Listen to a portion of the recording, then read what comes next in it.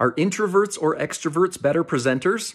Absolutely neither. The world often tells us that the more dynamic and outgoing and engaging and extroverted we can be, the better presenter we'll be. I completely disagree. Think of the audience members who are more introverted. That type of presenting style can be off-putting or maybe even a little uncomfortable for them. Be your best presenter self in whatever manner is most comfortable and best suited to you. Whether you're extreme on the introverted side or extreme on the extroverted side or an omnivert like myself, just present in that style that you are most comfortable with.